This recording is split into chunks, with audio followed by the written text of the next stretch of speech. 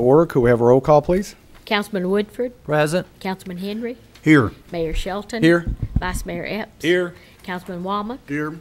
All present. Thank you. At this time, I'd like to invite those that wish to do so to stand for the invocation given tonight by our neighbor, Scott McKinney, pastor of Cookeville First Baptist Church, followed by the Pledge of Allegiance to the United States flag. Thank you, Mayor.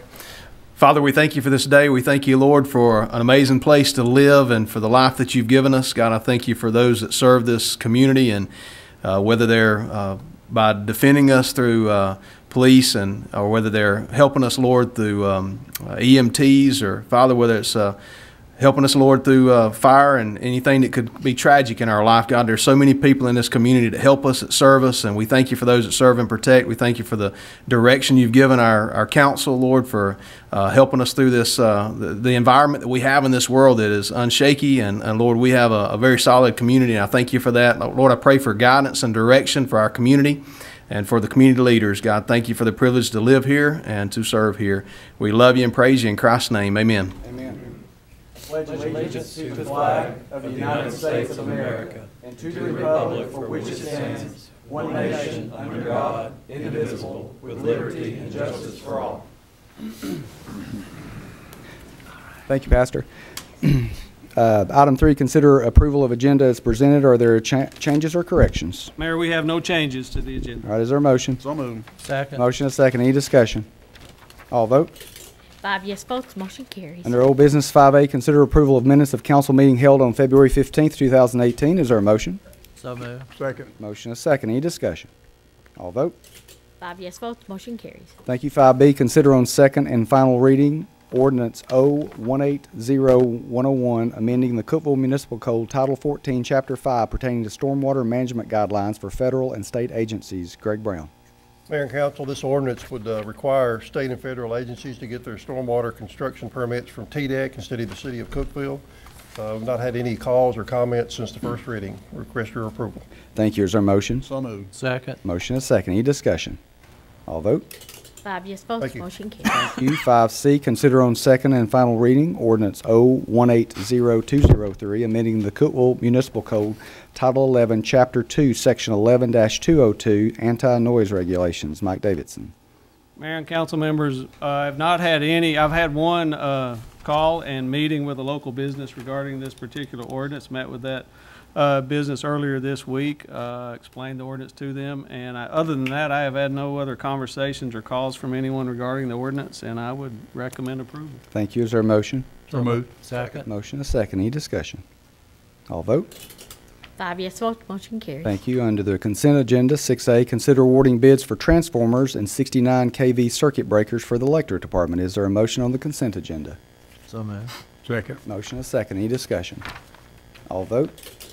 5 yes votes, motion carries. Under new business, 7A, hold a public hearing and consider on first reading ordinance O-180202, rezoning 540 Neal Street, tax map 66K-A, portion of parcel 17, from CR Regional Commercial to CG General Commercial. Mr. Mills. Mayor and council members, this is the general location and a more specific location of this property that's being proposed for rezoning. The request was initiated by the property owners, Ms. Carolyn Pila and Glenda Newsom. The tract consists of about 20 acres. As you can see on this map, that it's contiguous with CG zoning, the requested zone, on 3 sides. On the property fronts, the Bowling World to the west and I-40 to the south. There is already a portion of this tract right in here that's already zoned to the requested CG. Here's an aerial view of the site. And this is another map of the zoning that surrounds the area. This property, if you remember, council, was rezoned from CR to CG a month or so ago and is now effective. This would basically leave this tract as an island. They're requesting the rezoning for basically the same reasons that this property requested, and it's due to topographic reasons and other natural factors which make it less suitable for regional commercial and more potential for development as CG. The rezoning was approved by the Planning Commission, as recommended by the Planning Department. Thank you. At this time, we'll open the public hearing portion of the meeting. Would anyone like to speak to this matter? No? All right, we'll close the public hearing. Is there a motion? So moved. Second. Motion is second. Any discussion? All vote. 5 yes votes, motion carries. Thank you. Thank you. 7B, consider resolution R180304 requesting that the Putnam County representatives to the Tennessee General Assembly oppose any proposed legislation that would remove the authority of local governing bodies to regulate short-term rental properties. Mike Davidson. Mayor and council members, as you know, the Cookeville Planning Department spent much of 2017 reviewing, evaluating, studying short-term rentals and those issues that many cities are across the state are facing. And throughout the process, an ordinance was adopted or presented to you for consideration. And after several public hearings and receiving public comments, Council adopted the ordinance in December of 2017 that allows for the operation and regulation of short-term rentals. There is, and we knew at the time that the state, the General Assembly could possibly look to enact legislation that would preempt anything local governments might be proposing or have proposed. And there is a Senate bill at the state right now, Senate Bill 1086, that would preempt and remove the local government's ability to regulate short-term rentals. And this resolution simply asks that our representatives to the Tennessee General Assembly allow local governments to make those decisions. Don't take that control and authority away from local governments and the city council. And I'd be happy to answer any questions, but I'd ask you to support and approve this resolution. Is there a motion? So moved. Second. Motion is second. Any discussion? Right now, as I understand it, the TML lobbyists think that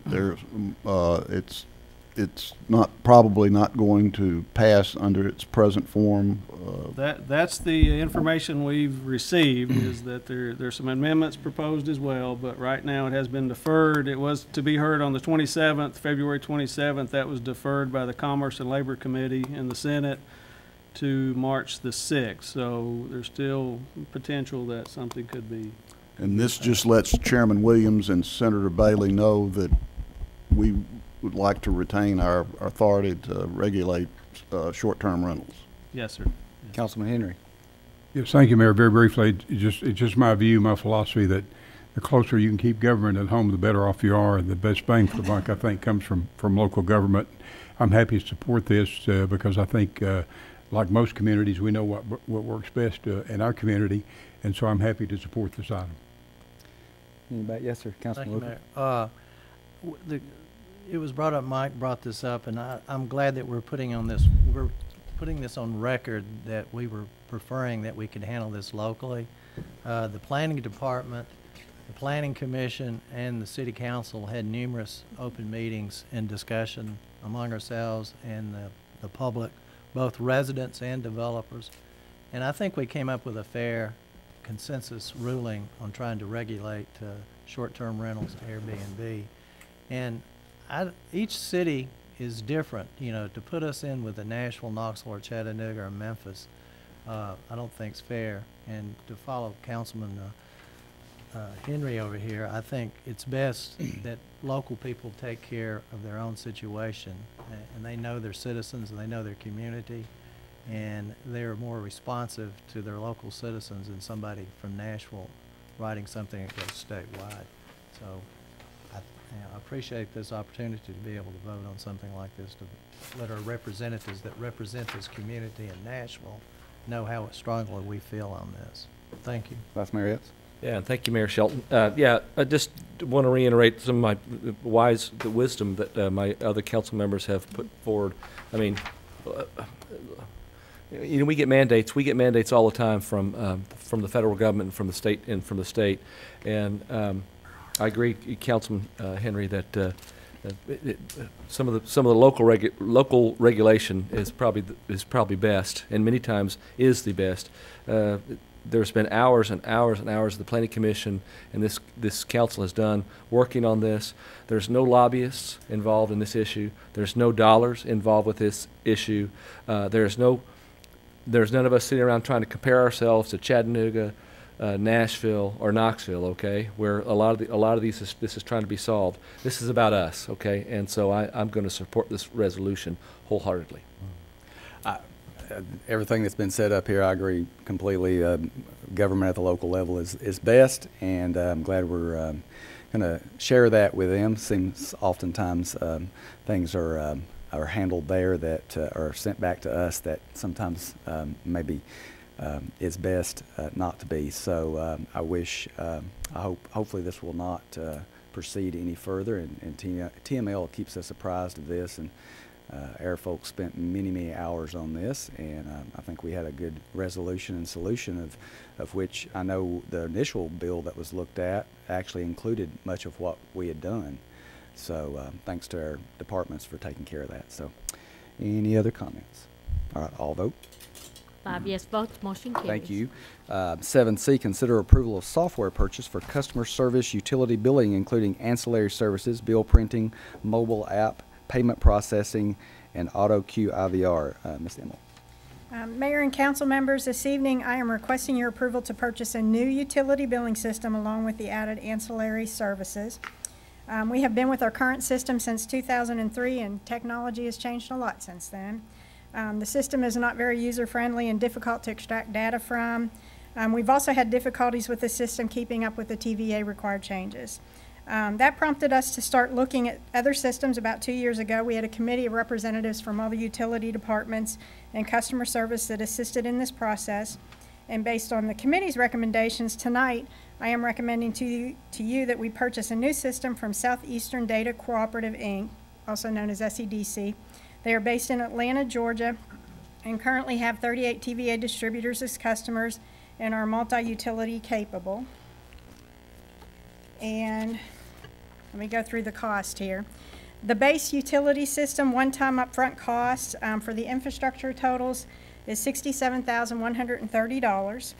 SEDC conversion cost, and they will convert all the history that we can extract from our current system, is a not to exceed of $10,000, and their estimation for travel and training is $22,485. They will do a planning discovery visit, then they will do training before we go live, and when we go live on the system, they will be here right beside us in our customer service department for at least 2 weeks as we get up and going and used to the system. Then they'll come back probably at our first month end and help us through our first month end. So $99,615 is the one-time upfront cost for the base system. And then with any software, you're going to have monthly costs, reoccurring costs as you go forward. The ongoing monthly cost, and we will not pay any of these monthly costs until after we go live. The infrastructure software is third-party software, so I've got that at an estimated $597.50. That's third parties from SEDC, so that's subject to change. The SEDC base solution support is $800 per month. Their tech support for infrastructure is $360 a month. They're going to charge us 15 cents per bill per month as our base amount. And using January's numbers, that's estimated to be about $3,300 a month.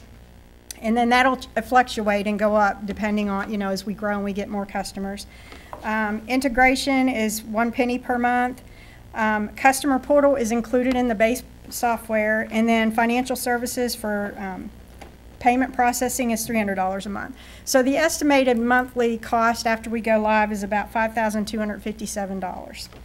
And as I pointed out to you on Monday, we're currently paying, with our current system, an average about $2,500 a month, so that is a significant increase. Now, the added-on services to the system with SEDC, we're going to allow them to do bill printing.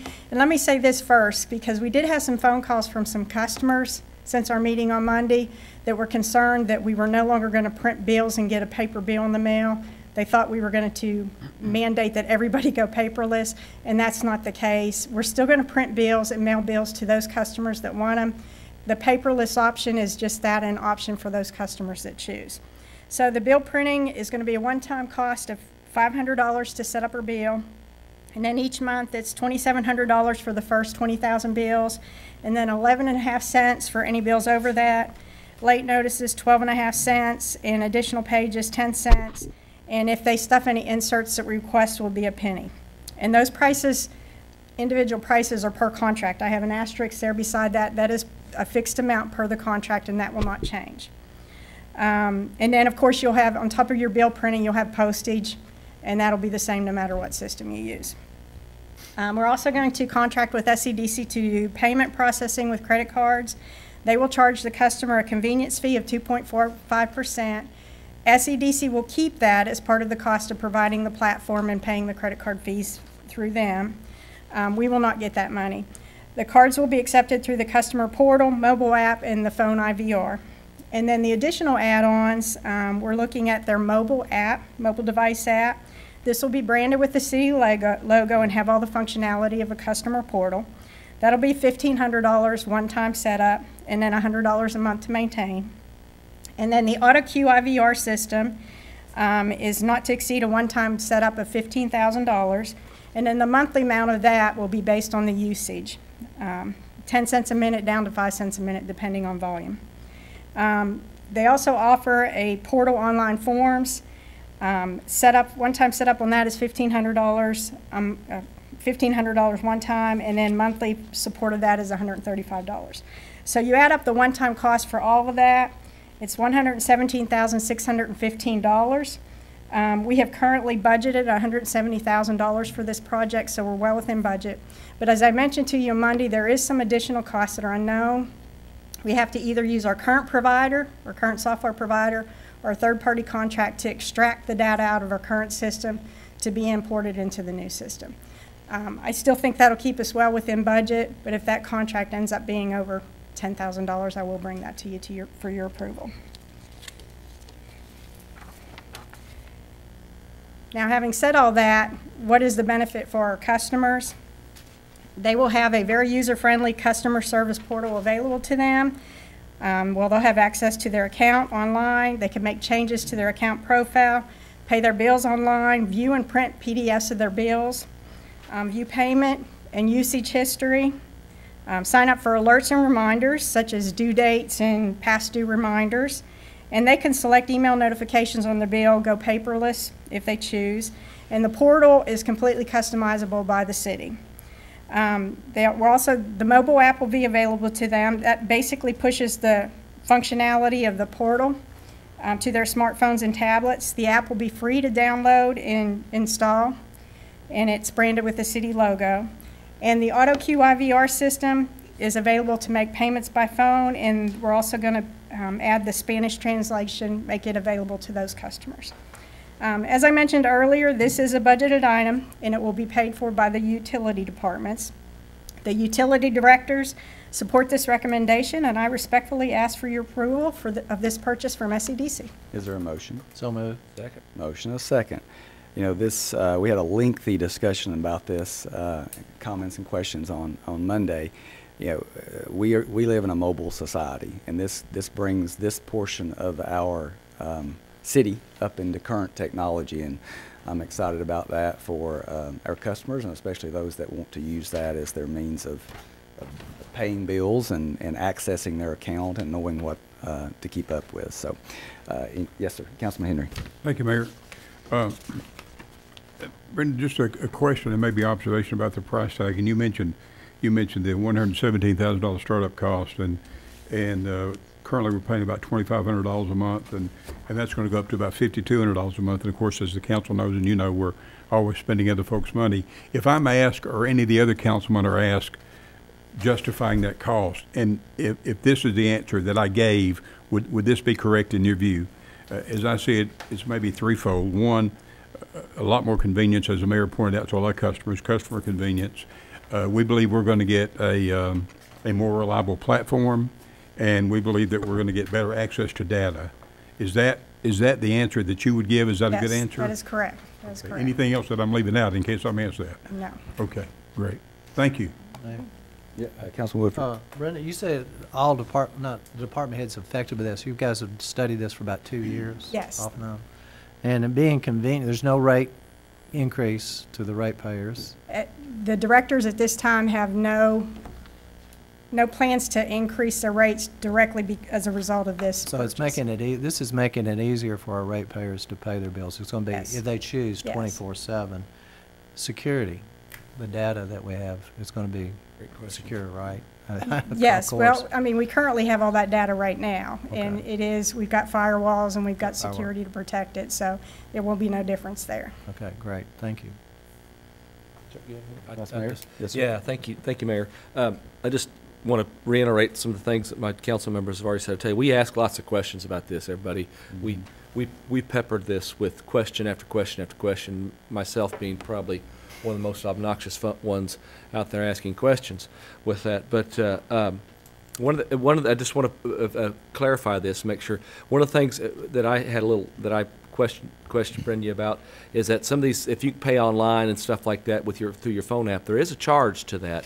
It was like a $4 charge or something like that. Currently, yes. Yeah, but you also mentioned that the company is going to try to facilitate or have like not direct deposit, but direct payment from your bank account. That Well, option. we currently have bank draft. You can sign up for automatic bank draft, so that- and that's free of charge, and you can do that today. So that still will not change, and that could segue in right into this. So it's not like you're going to get charged. You're going to get dinged No. $4. There'll be, you'll still have the same ways that you can pay. You can come into customer service and pay in person with check or cash.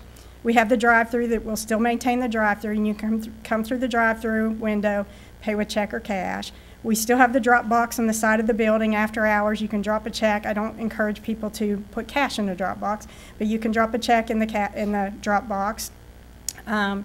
And then you can sign up for automatic bank draft. I mean, that's carefree. All those things are still there. Still available, I just yes. want to clarify for our folks out there that Yes.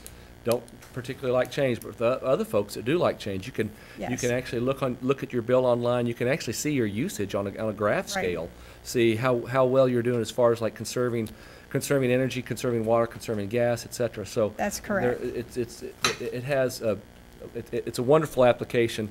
I love it usually when government gets involved doing stuff, it ends up costing people more money.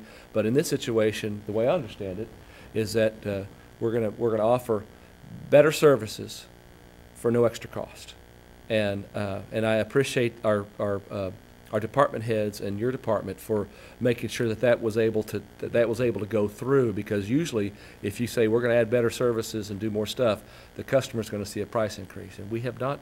Our department heads and our budget department has not allowed that to happen. So you don't see that very much in government. So I appreciate it very much. Well, and there's a possibility to save some money. Absolutely. If they sign up for paperless billing, we're not paying for that postage to mail a paper bill to somebody.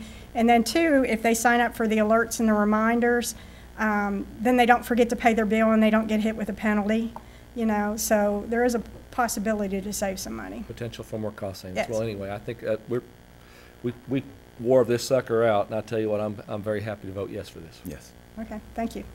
Any other comments? I'll vote. 5 yes votes, motion carries. Thank you. 7D, consider awarding bid for 2018 water line leak survey services. Ronnie Kelly. Mayor and council, we have taken proposals and open bids on our annual leak detection services and received 2 bids. Richards LMC was the low bidder, and we would recommend both options. Give us the option for the original 115 miles with an additional 150-mile options if we're happy at the end of that 115 miles. Total price $29,150, and would recommend approval. Thank you. Is there a motion? Second. Motion second. Any discussion? I'll vote. 5 yes votes, Thank you. motion carries. Thank you. 7E, consider appeal from Ms. Jane Perry relative to the Cookeville Tree Board letter of 9/5/17. Mr. Rader. Yes. Please the council. This is a appeal from Ms. Jane Perry from a decision of the tree board affirming its letter decision which it sent, which it made on September 5th, 2017, and sent to Ms. Perry indicating that several of her trees were dead and should be removed. The tree board affirmed that in its meeting by a vote of 7-0 in accordance with the ordinance.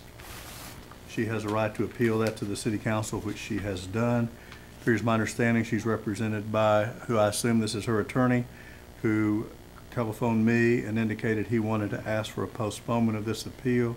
I told him it would be up to the city council whether or not to postpone the appeal or proceed with it tonight.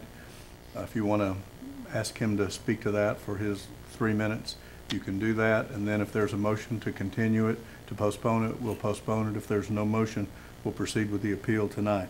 Did you want to speak to that matter, sir? Thank you, Mr. Mayor. Mr. Mayor and council members, my name is Tom Potter. I live in Allert, Tennessee. I have a small law practice in Jamestown. I was requested by Ms. Perry to speak for her in this matter tonight.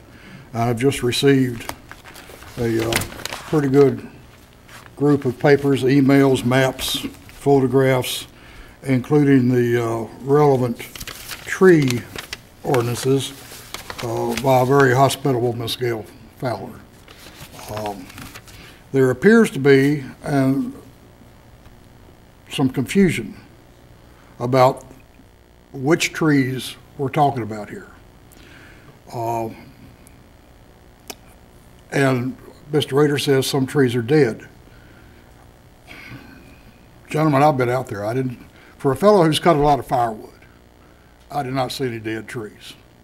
I did not see any ruts up against the trees that are close to the fence separating Miss Perry's property from her next door neighbor. There are overhanging limbs. Those can be dealt with. The question is, you want this put off? Or I'm explaining why I want it put off, because there's contradictions. It's unclear. There's a lot of paperwork involved here, and I'd like to have time to deal with that. Okay, so is there a motion to defer? Okay, there's no motion to defer, so we will proceed. All right. So, I can bring the council up to date on where we are. A complaint was made to the tree board at the beginning of last fall. The tree board statute ordinance provides as follows, and I'll quote it. Tree removal: dead tree, diseased, dying trees that pose a safety or health risk to residents, utility lines, service lines, or other trees shall be removed in a timely manner. This section will apply to both public and private trees. The tree board will make a risk determination.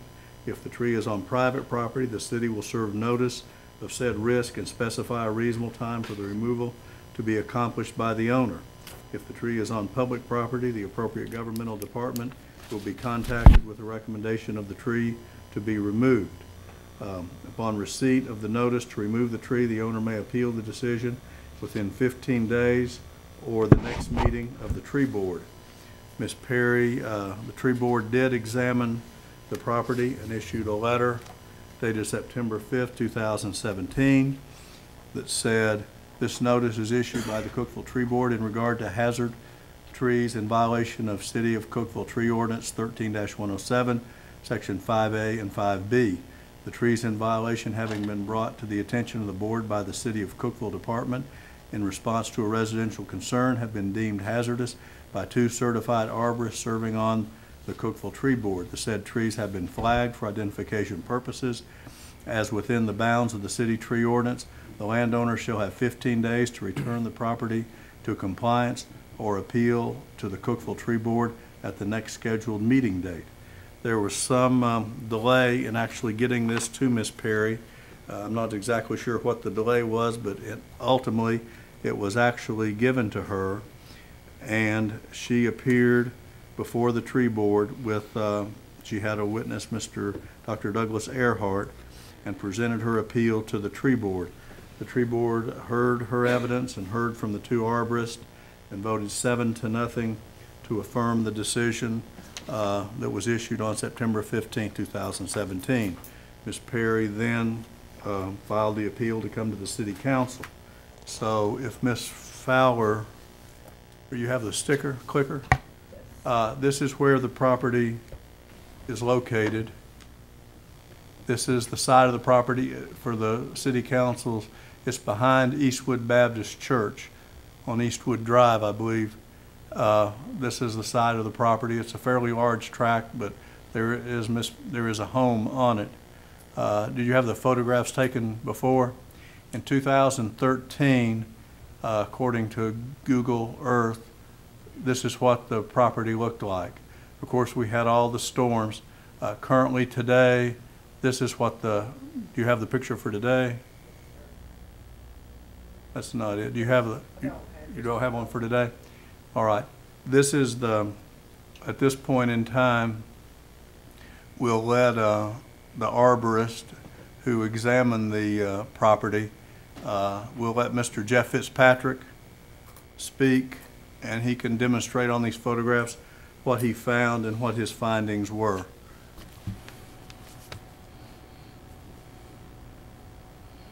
And I can pass these pictures down. And the board can, the council can look at these. And Mr. Fitzpatrick, the pictures don't show up very well on the projector. Okay. But he can, if you could go ahead, Mr. Yes. Mr. Fitzpatrick, first of all, state your name for the city council. My name is Jeff Fitzpatrick. And are you employed by the city of Cookeville? Yes, I am. And what capacity are you employed? I am the utility forester and right-of-way superintendent for the Right. Cookeville Electric Department. And are you a certified arborist? Yes, I am. All right. And what is a certified arborist? A certified arborist is an arborist who has undergone a series of training in addition to our education, and we are trained in modern arboricultural technique, and we meet a requirement of 10 continuing education units per year to maintain that status. All right. And did you examine the property of Ms. Perry based upon the complaint to determine whether or not there were hazardous trees on her property? Yes, sir. And tell the council what you found. Okay, upon examination of the property, the biggest threat that I saw was a red oak tree that we looked at, and as you can see where that it says that the roots are lifting and that there is movement in the breeze, indicated by the yellow line near the trunk of the tree. That day there was a gentle breeze blowing. You could stand there and the ground was actually lifting up and down somewhat as the wind blew. You can see one large structural root just to the right of the photo.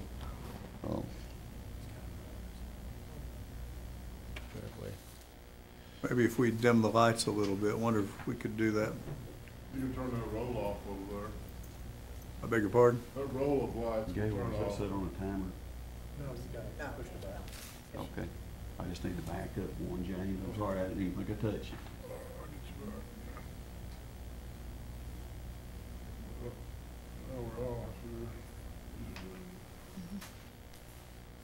Wow. Where's the mouse?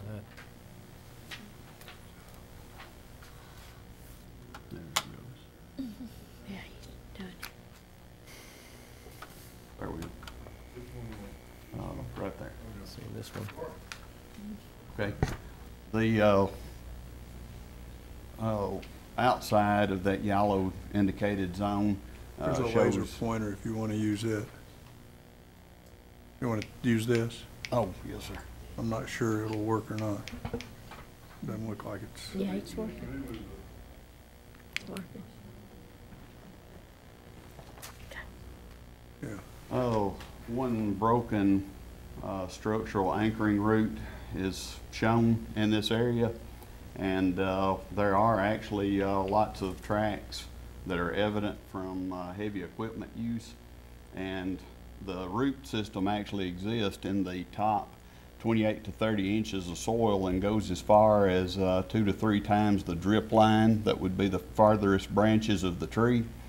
And the problem that we run into in this situation, and if you would go ahead and advance to the next slide, the problem that we run into in this situation is that the root system coalesces from a microscopic level all the way to larger anchoring roots, and you can see that from the damage from the equipment and other uprooting trees that there were large holes that were left. And during this time of rain, these holes had been excavated. The root system has gone through a system or a period of drying out, of being waterlogged again. No doubt it is causing decay to worsen as time passes, and the structural integrity of the trees, as based on my previous statement of the tree actually lifting the ground up and down at that time, is very unsafe. All right. How many trees did you find were hazardous? Oh, if memory serves me correctly, there were 7 of the trees that were of significant size. All right, and what does this photograph show? This photograph is from the north, looking toward the back of the residence at 1235 Eastwood. The tree is off center. No doubt it has grown this way some because of the stand of timber that was there initially. Of course, that timber was harvested, salvaged because of damage of the storm, which was very severe. The remaining tree is now then weakened, as is often a practice in that we, or something that we observe in forestry. After a stand of timber has been cut, the trees actually develop what is called resistance wood, and they will lose their strength as the stand is cut down. Also, besides being subject to wind throw because of that, there is construction damage from the logging operation, and as also previously stated, that the ground is lifting and moving. All right. Now what about these trees right here? These are from the back of the house looking further northward, some sweet gum trees, 2 of which are completely uprooted and lodged into another tree, and they pose a risk. They could fall completely to the ground as well. Are they just being held up by another tree? Yes. All right. Now what does this photograph show right here? This photograph is from the front of the house, and it shows in the background the red oak that was mentioned first, and you can see the degree of lean that it has, and it is leaning toward the garage to the neighboring property to the west, and is leaning across. The other trees that are in the foreground of the picture are leaning toward the driveway as well. Some of them are. One of them is actually leaning a little bit toward the driveway there at the residence, and I think that there was a car destroyed during the storm by another tree right there that fell. All right. And is this another picture here? Yes, that is at the front of the house, immediately to the west of the driveway, and there is extensive damage all the way up to the root flare of the trees, and the trees are leaning, as stated, to the west toward the neighboring property. All right. Now, the notice to Ms. Perry on September 5th, 2017 says the hazardous trees have been flagged for identification purposes. Did you flag those? Yes. And how were they flagged? The trees were flagged with an indicator nail, that short aluminum nail with a plastic washer around it, and a small piece of green and white ribbon on each one for identification purposes. All right. So they were, if you'd looked at the tree, you'd know which ones that you Yes. had determined to be hazardous. Yes. All right. As a certified arborist, was there any doubt in your mind that these trees you've identified were hazardous and should be removed? There's no doubt in my mind that the trees should be removed. It's something that we consider in an instance like this is not just the health of the tree, it's the target it can hit if the tree falls altogether or fails in part. And in this case, there's a very high priority target, which is a driveway and a garage where that people are going to be moving vehicles in and out, and as well as pets, so forth. All right. Now, in this photograph right here, to the left, where you see a car and a kind of a gabled roof, is that the property owned by Mr. Buford? Yes. And the property to the right, the house with the white that you see, is that the property owned by Miss Perry? Yes. Does it, in your opinion, do these trees pose a danger to both residents located there? The tree in the back, it could possibly pose a threat to both residents. The one in the, or actually two there in the front, one of them is more toward the west, one of them leans more toward the east. The one in the foreground between it and the red oak that was mentioned, it's actually leaning toward Mr. Buford's property. The other one is leaning toward Miss Perry's property. So all the properties at risk there, not just Mr. Buford, but Miss Perry's own properties at risk here, in your opinion? Yes, it is, and depending on what type of weather front came through in the direction and wind speed again, either property or both could be affected. All right. All right. Does the council have any questions of Mr. Fitzpatrick?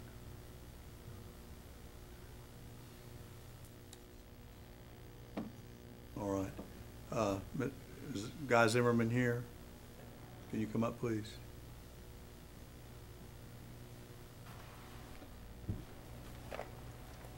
If you come over here, you can use this. You can get Mr. Mills to help you use the clicker.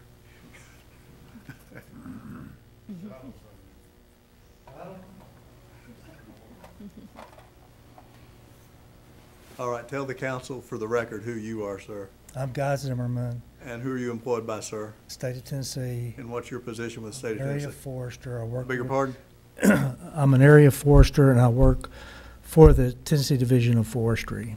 You've been a forester here in town for about as long as I can remember, haven't you? I have. I started here in '84.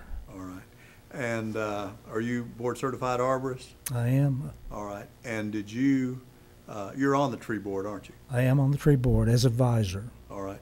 And did you go to this property and make an examination of these trees? I did. Mr. Zimmerman, you can bring your microphone up a little bit if you, so you Okay. don't have to bend. There you go.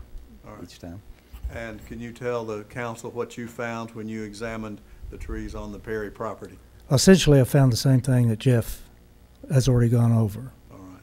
Is there anything, do you agree with everything he said? I agree with everything he says. Is there anything you want to add?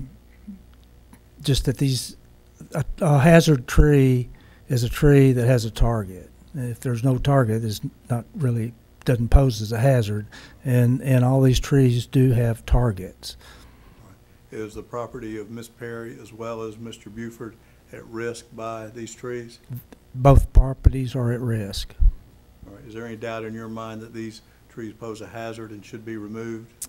None at all. All right. Does the council want to ask any questions of Mr. Zimmerman? Councilman Henry? Mr. Zimmerman, when you say target, you're referencing the properties? Is that what you're, the Yes, targets the that you're referencing property. to the properties? The property, uh-huh. All right. The property that houses the storage, people, automobiles. Physical structures as opposed to just land, though. Right, You're talking about right. a physical structure. It could Physical structures or that have costs associated or life associated with it. All right. Now, if this was out in the middle of a forest with no houses or cars or people around, you wouldn't view it as hazardous. I would not. The reason you consider it hazardous. Unless I was standing under it. Yeah, exactly.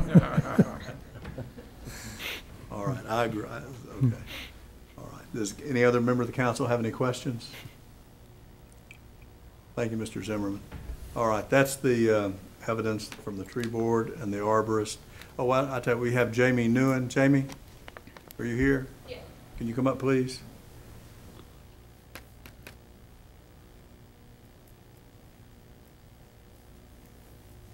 I didn't mean to leave you out. Help me pronounce your name, make sure I do it right. Noonan. Noonan, all right. All right, and what's your position? I'm the city urban forester. And what is an urban forester? Urban forester is just my job is to manage trees within the city as a stand or as a single tree and pretty much anything. All right, and are you familiar with trees to be able to determine whether or not they're hazardous or not? Yes, sir. And did you actually look at these trees on Miss Perry's property? Yes, sir. I went out there first when Mr. Buford called, and then I called Jeff Fitzpatrick and Guy Zimmerman for just more opinion. All right, and what was your opinion? My opinion was the same as theirs, that they are posing a hazard To both homes? to both homes with the targets, like Guy said. All right. is there any doubt in your mind that these trees are hazardous and in danger of falling on either one of these homes? No. All right, you work for the city now as an employee, don't you? Yes, sir. All right. Does the council have any questions of Ms. Noonan? All right. Thank you. All right. At this time, we'll give Ms. Perry the opportunity to present whatever evidence she would like to present. That's the evidence on behalf of the city and the tree board. If I may speak for Ms. Perry. Sir, yeah, you have an opportunity, or she can speak for herself. Well, certainly be glad to give up the podium for Ms. Perry if she wishes to address the council. I do have some questions for Mr. Fitzpatrick. Can you turn the lights back up, please? Do you have any witnesses? No, sir. What about Dr. Earhart, who examined the property on behalf of Ms. Perry? We were not able to contact Dr. Earhart. Well, do you have any? That's one of the reasons for requests from some additional time. Well, there is, I may say, a difference of opinion regarding these trees. well, if you have an opinion or if you have any evidence, this is your opportunity to present it to the city council. Well, as I say, I would like to ask Mr. Fitzpatrick some questions. That'd be up to the mayor. Well, I mean, We don't want to get into a long. It's just going to be. This is not a trial. You can have I would say. It's just evidence, and you could have a few questions, but not. We're not going to. Oh, I don't intend to keep anyone here overnight. Well, we don't intend. we to don't either. Let's do 3 questions. How about that? Jeff?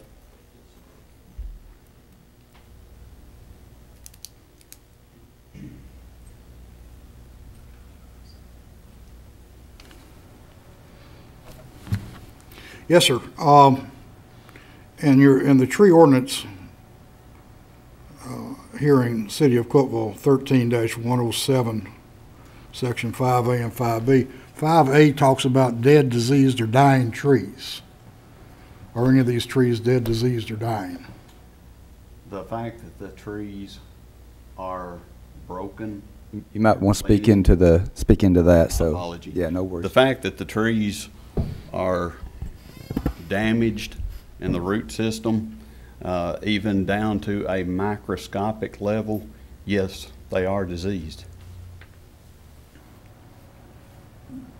Could you tell us specifically what disease? Yes, I can. It is called, I have actually heard the term called caterpillar wilt, and that refers to caterpillar equipment driving back and forth over root systems that compacts the roots at a microscopic and macroscopic level. There's actually an interface between the root system and a fungi. It is a symbiotic relationship where the tree roots go down to a microscopic level, and at that point they interface with the mycorrhizal fungi, and they supply nutrients to the tree. After the soil compaction and the lack of aeration, the tree becomes unable to feed itself, and after that it becomes unable to fend off diseases. And that's why that I stated that as the ground was exposed and the roots were exposed, that there was time for drying of the roots, which kills them, and then there was moisture that compounds these factors and actually makes it worse.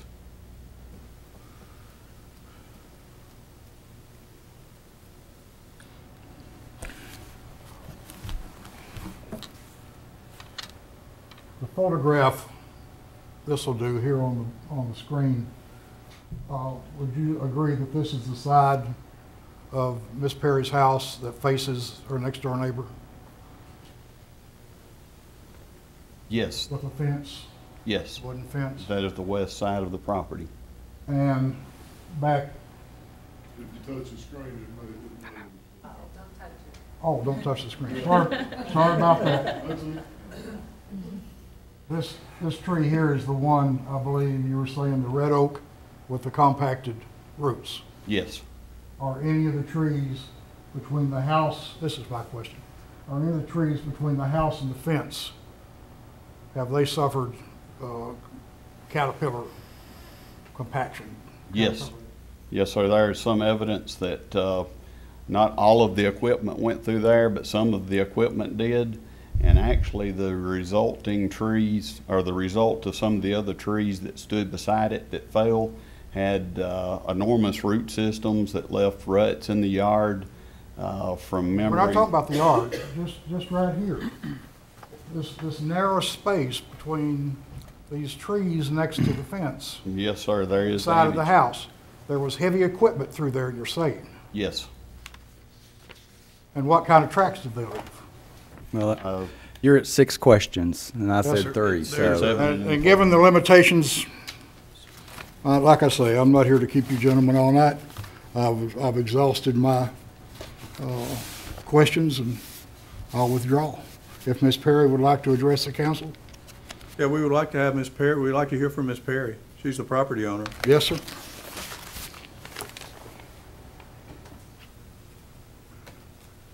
I came here in good faith tonight with Mr. Potter as my representative, and I was only able to get him this week. I have been sick.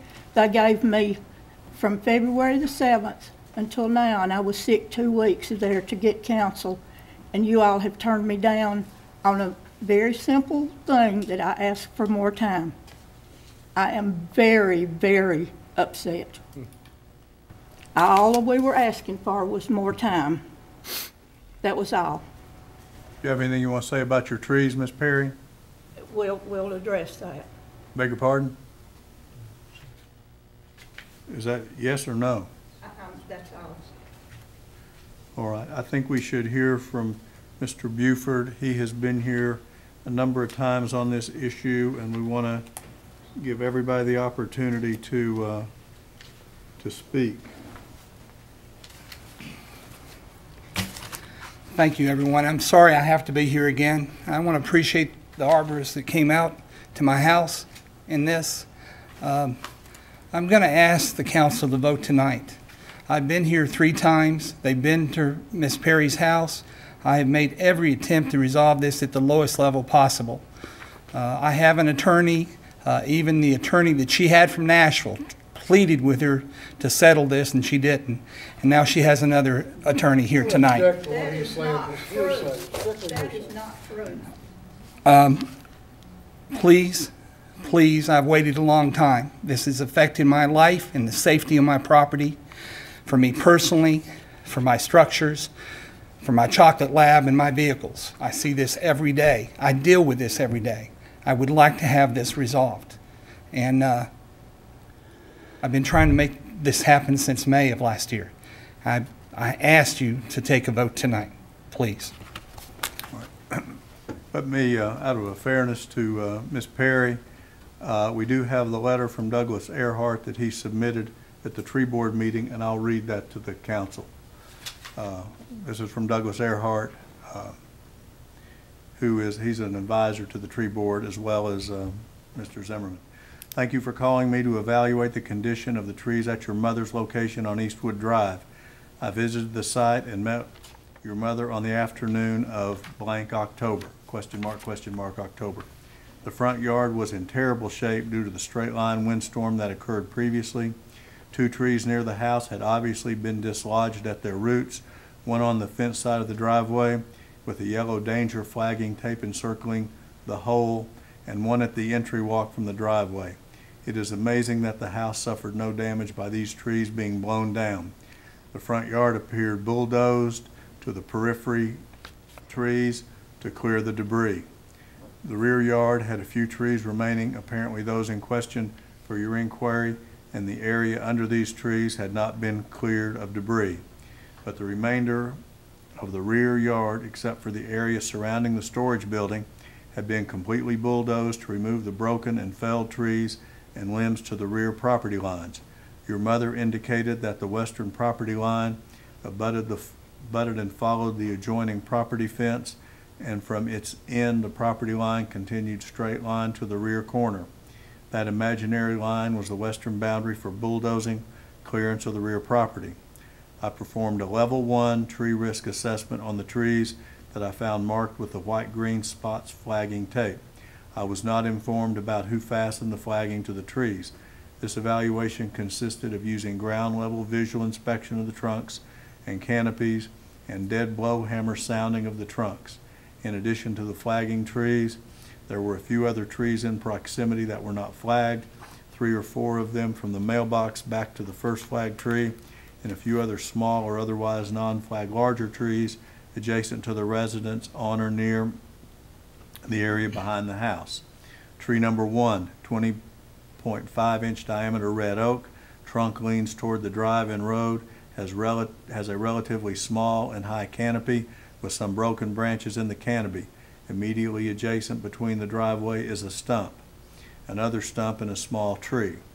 Tree 2, 14.0-inch diameter white oak, ivy on trunk. It has a thin and one-sided canopy toward the fence, hole with a yellow danger flagging. Tree 3, 16.7-inch diameter sweet gum, ivy on trunk. It has a thin and one-sided canopy toward the fence, gum balls present.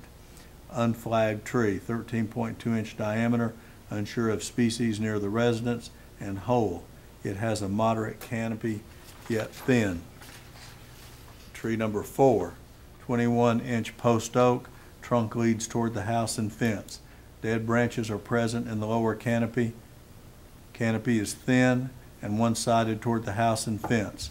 Unflagged tree, 14.5-inch diameter beech, relatively thin canopy, entwined with adjacent tree. Tree number 5, 32.4-inch diameter red oak. Trunk is vertical, but canopy is one-sided to the west. Apparently more trees were previously present to the east and north that completed 4 canopy space. This canopy has only 2 major scaffolds. The canopy has numerous dead wood hangers and multiple branches that are broken off, apparently by storm damage. It is unclear whether they are from the most recent storm. Unflagged 8.5-inch diameter hickory, straight trunk, thin canopy, and multiple small deadwood hangers from adjacent trees. The sounding test, striking with dead blow hammer to identify resonating cavities, did not indicate that any of these trees had cavities that might indicate possible risk of failure of the trunk. During the inspection with your mother, the neighbor, Mr. Buford, asked if we would speak to him, and we did. He showed us the damages to his rear fence and the existing broken and leaning trees that are behind the fence and he felt are threatening the fence. He became irritated during our discussion because he believed the property behind his fence belonged to your mother, said the property tax maps have her name on them. She would not admit to that and stated she thought she did not own that property. Otherwise, she would have that damage appraised and arranged for storm restoration and clearing there as well as for her rear yard. After further discussion, she agreed that there was damage present or potential to his fence from the trees in that area and stated that if she did own the property, she would of course allow Mr. Buford onto the property to clear any and all trees he thought were potentially or actually damaging his fence. She adamantly restated she did not know whether she actually owned that property behind the fence. I took photographs of the area and the fence line, and they are included in this letter report by reference, but they are prepared and presented separately, and I do not have copies of those. I will say at the tree board meeting, Ms. Perry did say that she had spoken with Mr. Buford and agreed that she did own that property behind that she was questioning at this level. And if she wants to dispute that, she can, but that was what she said at the tree board meeting. I don't want to dispute. You'll need to come up here if you're going to. And just to be clear, this is, hold on just a minute, ma'am. Just to be clear, this is not a court case, okay? This is a hearing of an appeal of a tree board decision, pure and simple. So it's not a court case, so we're not going to, act like it's a court case. So go ahead. But that seems to be what's going on. And again, I came here in good faith to ask for more time. That's all I needed. That's all I was asking for. And I have been, I don't understand. I'm a tax-paying citizen, and I don't understand why I am being treated this way. And as far as there's more, so many different aspects of this that it cannot be handled by just a question or two. As far as that property behind me, there's incidences about that which cannot be addressed right now in 2 or 3 minutes. There's a whole other scenario, but I am not being given the opportunity as a citizen to get what I need is some time. And that was what I had asked for. In the tree board, I was treated like dirt. And I do not appreciate it. I went there in good faith, thinking I was going to speak with the tree board. I didn't know I needed to take a lawyer. I mean, this is ridiculous. It really is.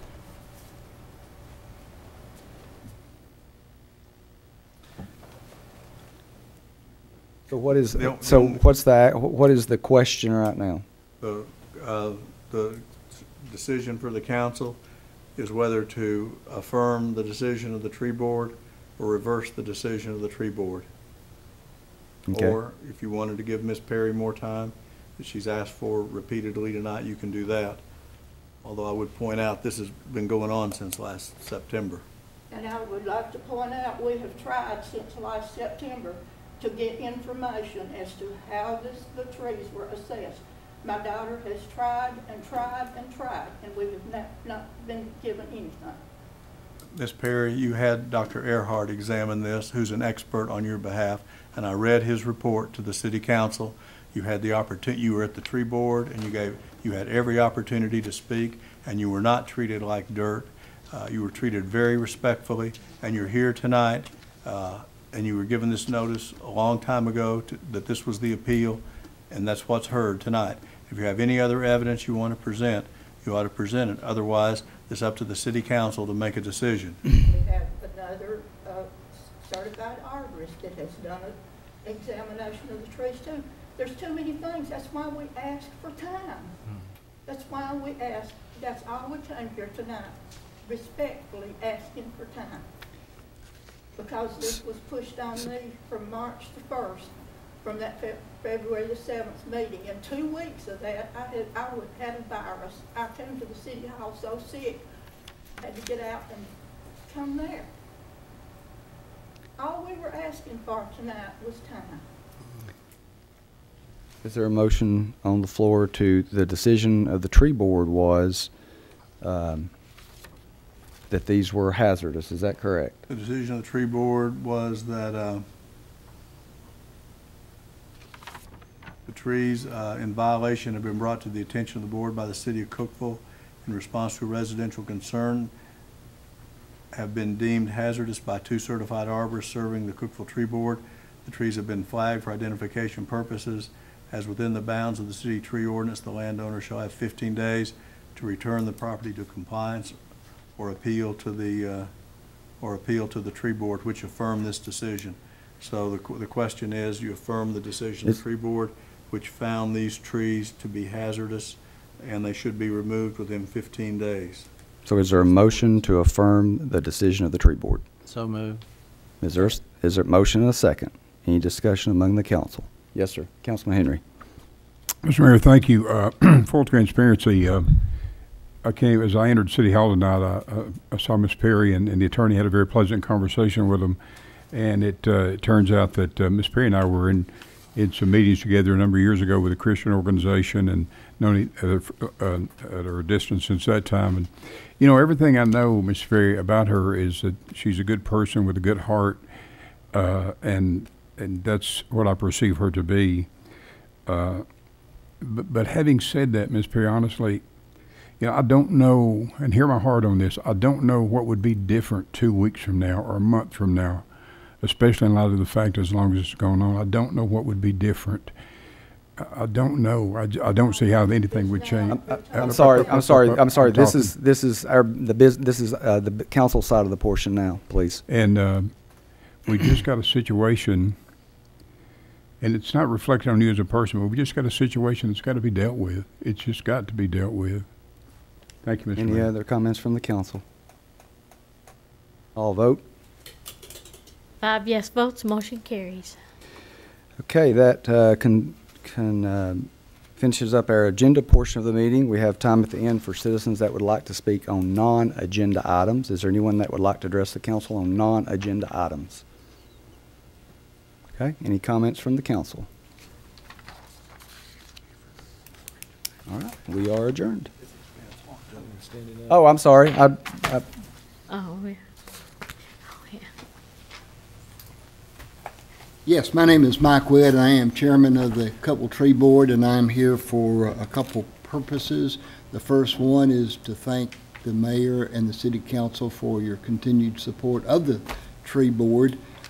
I guess it's kind of a first, at least under my tenure, is I've got a bulletin that I'd like to hand out, and this is the accomplishments that we have done in 2017 and 18. I'd just like to give it to you to look over. And again, we just want to thank you for your continued support.